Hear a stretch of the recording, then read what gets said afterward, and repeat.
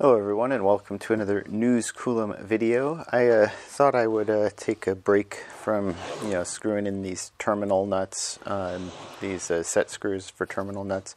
I wanted to talk about power density, right?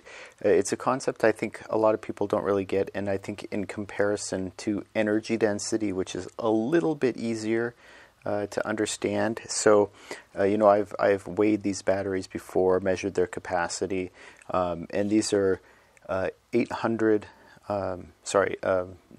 watt hours for the cell, so just short of 1 kilowatt hour for a single one of these cells. So given the fact that they're in kilograms, about 5.2 to 5.3 kilograms, you can divide, and that's where you come up with the number that like for these, I believe these are 170 watt hours per kilogram in terms of energy density, and that's the gravimetric energy density. Now you can also measure by volume to find out how much space these take up, and then you can again do the same division and figure out, well, how many watt hours per liter or whatever measure of volume you're using. And that's one of the ways that people will compare battery cells. But energy density is only one metric, and there's a lot of balancing that you have to do in terms of designing an battery for an EV, and you see this across different manufacturers. And like I know Tesla, of course, is famous for using the 18650 cells that Tom Gage first did in his T0 AC propulsion T0, and Tesla basically stuck with that, right? And they're now modifying the cylindrical cell, but it's basically the same thing that they've been using, since the early 2000s. Whereas this is the rectangular prismatic cell. Basically, it's a self-contained cell, just like the cylindrical cell, only on a larger format.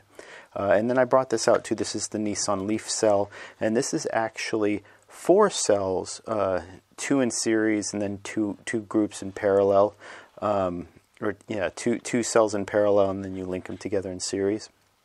But there are actually 4 individual cells inside of here. Those are pouch cells, which need this exterior hardware to basically keep them from expanding and bursting, catching fire, that sort of thing. Whereas these come with the packaging, and so there's advantages and disadvantages to each. But the metric that I wanted to talk about is power density, because I had mentioned C rate before, and I talked about C rate as I was screwing in the battery terminals, and that's sort of one of those basic fundamental things you need to understand about a battery is how much of its capacity in amp hours, how much current, how much amp can be pulled out of the cell. And most of them have a pulse discharge rating that's usually 3 or 4 C, but that's only for a few seconds. But some have a much higher sustained output rate that they can handle outputting for a sustained period of time. And I know a lot of people, for whatever reason, got focused on temperature and thermal management, battery thermal management. But battery thermal management actually doesn't have a whole lot to do with overall power output or charging output, the things that power density really sort of govern, right? So if you look at something like the Chevrolet Bolt EV's battery, it has a 3C discharge rate at least, so you should be able to discharge at about 180 kilowatts. Now the motors are only 150 kilowatts, so you're well within that sort of power range for the battery.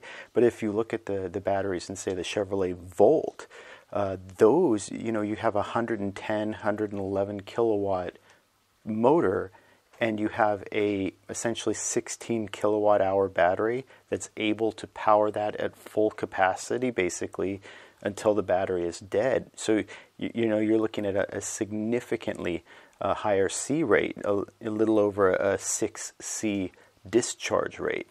And that's because even though the Volt also uses pouch cells like the Bolt EV, they're much more similar to the pouch cells in this Nissan Leaf that are very thin. And that's kind of what I was getting to, is everybody likes to claim that like cylindrical cells are superior in terms of cooling and whatnot, but that's not the reason. The reason they have a higher power density is because they have a thinner electrode. There's less distance for the electrons to travel, and that allows for higher power both in and out. That's why it's common to see these cylindrical cells with 10C ratings, and that's basically the difference, right, between these different cells, is just in terms of how thick their electrodes are, how quickly. And like this Nissan Leaf, even though again it's 4 cells, but this cell group here, just based on the power from the Nissan Leaf alone, should be able to output close to 200 amps out of what was, when it's fresh and new, only maybe a 60 amp hour cell group. So it's a very, very high C rate, and that governs this sort of power density and what can really be achieved in terms of output power. And so how it kind of works, right? If you look at the math, this isn't a Tesla cell. This is actually a much lower energy density cell. This is, I believe, a 2200 milliamp hour or 2.2 amp hour. But if you take that times the the nominal voltage, you can kind of get the capacity there. So this is under a 10 watt hour per cell. I believe the Tesla cells can, like the 2170 cells, I think are 14 or 15 watt hours, maybe as much as 17, 18 watt hours per individual cell. So that's tiny in terms of the 900 watt hours that are in here, right? But in terms of the power density, yes, this cell is capable on its own of, again, outputting close to 1 kilowatt by itself, whereas this cell couldn't output that much. But imagine this many cells, probably 3, 4 across, 3, 4 high, however many deep, you can package to make a much higher power density cell. And given that this cell on an individual cell level should have a discharge current and a charge current of somewhere between 5 and 10 C, it gives you the opportunity to create a lot more power in a much smaller package. And so how that will play out in the real world, right? With these Ford Ranger electrics, like I said, I think one of the problems some past Ford Ranger electric conversions have had is not using a battery with the sufficient power density to power the motor, right? So the Ford Ranger electric has basically a 90 kilowatt peak power motor based on the limitations of the controller, right? It has a voltage limit of 380 volts. So it can output a maximum of 90 kilowatts. But people using these 100 amp hour, not these particular ones, but the lithium iron phosphate cells, those 100 amp hour cells, if they're only capable of a sustained 100 amps of output current, and you're using those in a battery that can be pulling upwards of 250 amps or maybe almost 300 amp is what I've heard the regenerative braking system might be able to produce, you're going to outstrip that battery. Now I know some people have done Ford Ranger electric updates with these 18650 cells, and that's kind of a different problem, right? Where you can get 75 kilowatt hours of those Tesla Model S cells in there, but there's not enough room for 14 more of those modules, so you can't do 150 kilowatt hour, but you can do 75 kilowatt hour. But even at 75 kilowatt hour, it has more than enough power output. I think close to, at 75 kilowatt hours, it easily can output, I believe it was like 6 times that. So you're looking at a massive amount of horsepower that you can support, or kilowatt that you can support at the motor level, that a lithium iron phosphate battery just couldn't.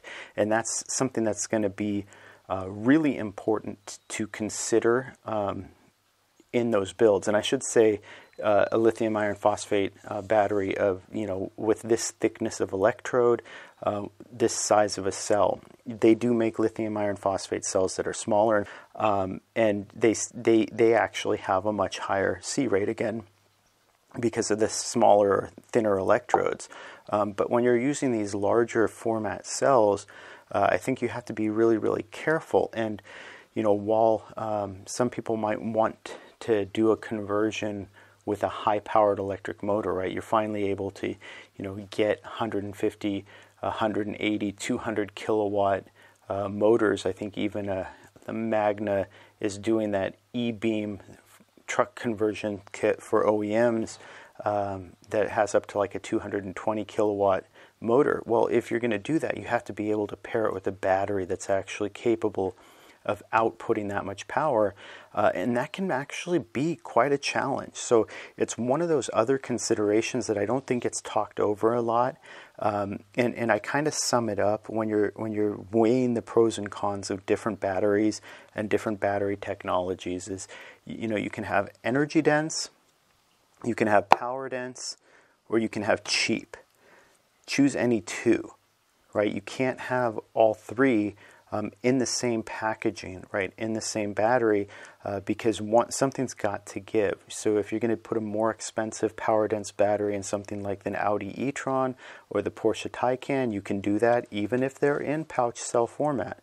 Or even the Chevrolet Volt has a very expensive battery, even though it's a significantly smaller battery than what's in the Chevrolet Bolt EV, which is a 1C battery, high in energy dense, as energy dense as the Tesla Model 3 2170 battery, but it's nowhere near as power dense. But where you win out is you get it for a 30% discount over the equivalent size Tesla Model 3 2170 battery. So everything sort of has its trade-offs. Of course, technology is moving forward, but what you can get today cheaply is maybe going to be more powerful and more energy dense than what would have been the most expensive batteries 20 years ago, like what was put in the first Tesla Roadsters.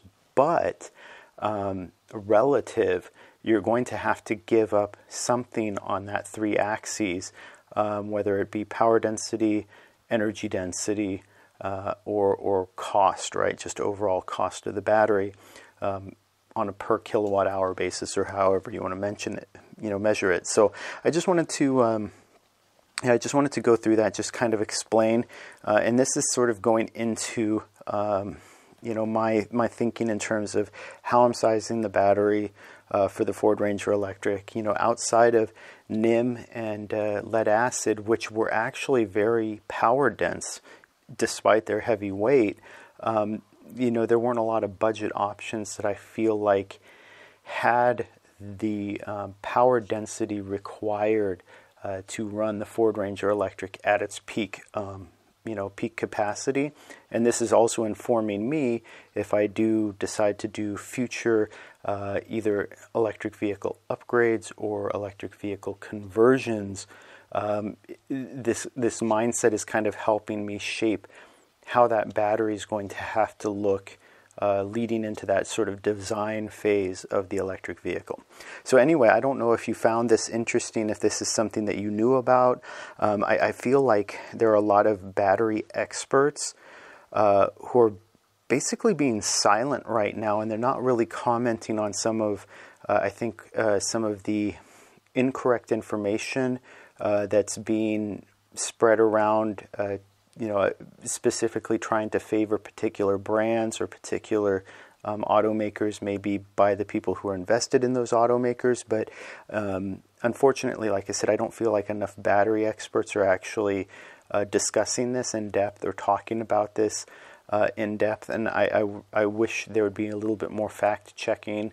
Like I said, I think that thermal management argument as a reason for lower power density or lower charging speeds. I think that misled a lot of people. So like I said, I'd love to hear from more experts on this field who would care to talk about things like power density, power outputs, C ratings, and maybe specifically how they apply to electric vehicles. Yeah, if you enjoyed this video, please like and subscribe. It really helps out the channel, and thank you for watching.